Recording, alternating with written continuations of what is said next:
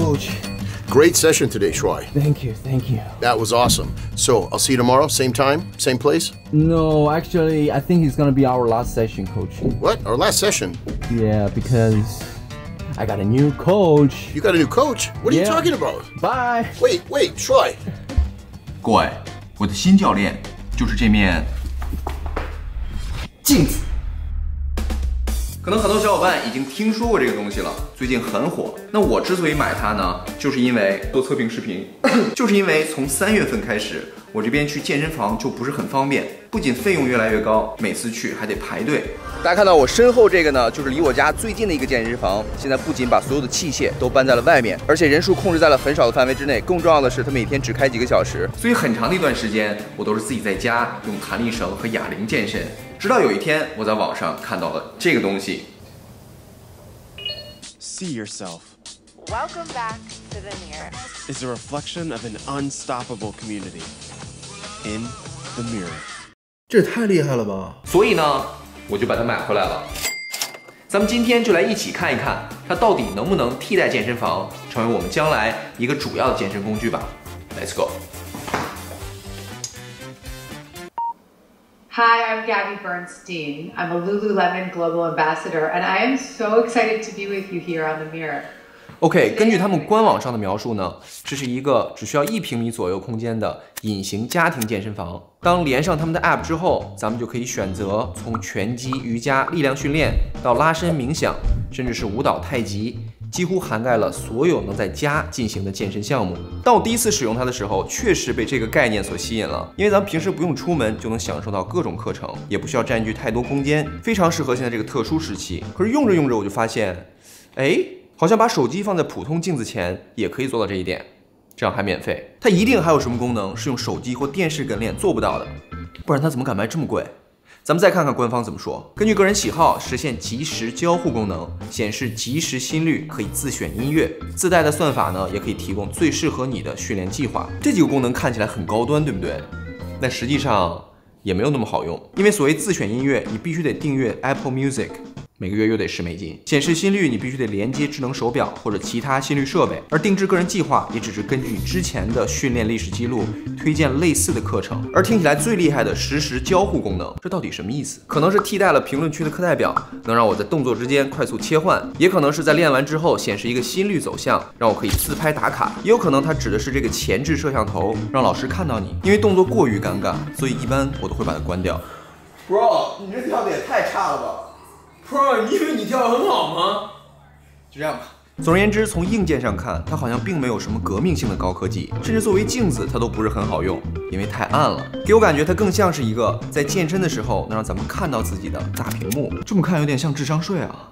这么说还有点早，因为作为一个健身工具，咱们最终要看的还是它内容怎么样，到底能不能帮助我们实现健身目标。那根据官方描述，他们的内容除了50种课程之外，还有直播课程，根据时长的不同，也会分为普通到专家难度。然而，在我使用了1个半月左右的时间，上了100多节课之后，我发现尽管老师们都很专业，但是因为每个课程只有1到2个老师，假如这2个人你都不喜欢，不好意思，你没得选。同时，尽管课程有难度区分，但是它也只是动作组合和时长不一样。同样的课程进行了一段时间后，就会觉得有点无聊。如果我是一个 beginner， 然后我去不了健身房，我会买。但我觉得对于已经有一些，比如说训练基础的，或者是说老铁来说，可能强度有点低，就稍微低了一点。而它最大的问题是缺乏一个真正有效的反馈机制。因为就算我能看到自己，假如我是新手，也不知道自己哪儿做的对，哪儿做的不对。对于进阶选手来说，要单独提高某一项的能力，也会非常困难。如果说我的话，我觉得我不会去买，我会把它买一个可能给我妈用。和我朋友们的想法一样，尽管这个镜子很有意思，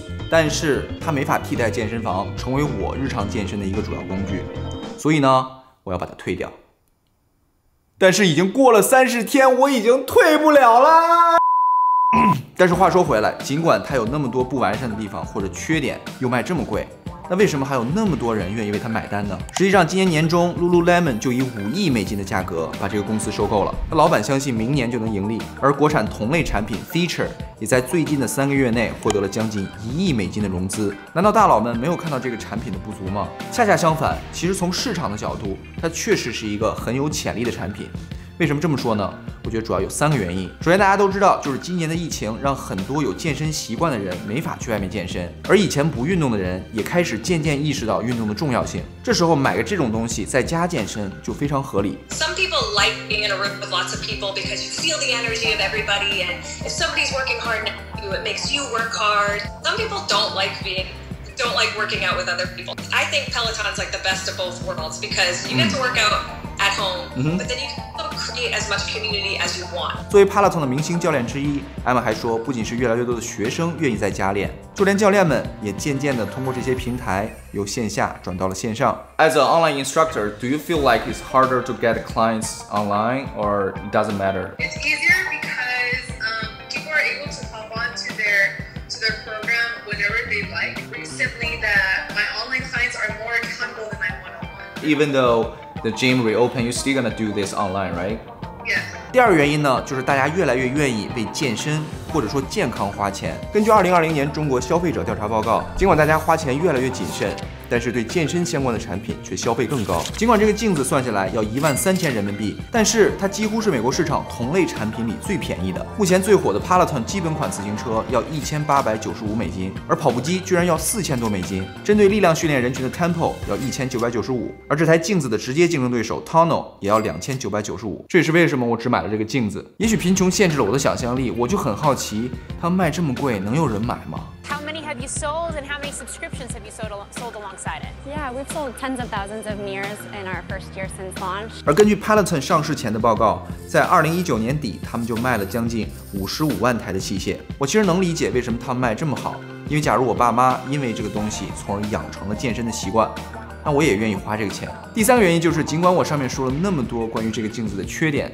但它本身还是有价值的。我们都知道，有时候放弃健身，并不是因为健身本身很困难，而是因为去健身这个过程很麻烦或者浪费时间。而这个镜子在我看来，它最大的价值就是简化了这个过程，任何人都能快速开始，利用碎片化的时间练一练，大大降低了健身的门槛，让我们更容易坚持。它有点像饮水机，我们并不是必须要用饮水机来喝水吧，但是有了饮水机呢，你就有可能会喝更多。所以综合以上3点，我觉得这个产品会卖得不错，因为它满足了大家的心理预期，但是它没有那么实用。至少就目前而言，它不仅替代不了线下健身房，而且就因为价格，反而像一个奢侈品，就和 Lululemon 本身品牌的定位一样。如果大家感兴趣要买同类产品的话，一定要想清楚你将来会不会坚持去用，因为归根结底咱们还是要自己去练的，并不是买了就瘦了，对吧？就像有的时候我们头脑一热买了个健身年卡一样，最后只能沦为洗澡卡。好了，以上呢就是今天视频的完整内容。如果大家喜欢这个视频的话，别忘了给我点个赞哦。没有关注我的小伙伴，别忘了点击订阅，并把你的小铃铛点开哦。大家对这个产品是怎么看的？你觉得它是智商税呢，还是会在将来普及开？也不要忘了在留言区发表你的观点哦。下期视频呢，我给大家介绍一个我常年用于控制饮食以及坚持健身的好方法，大家千万不要错过哦。咱们下期见。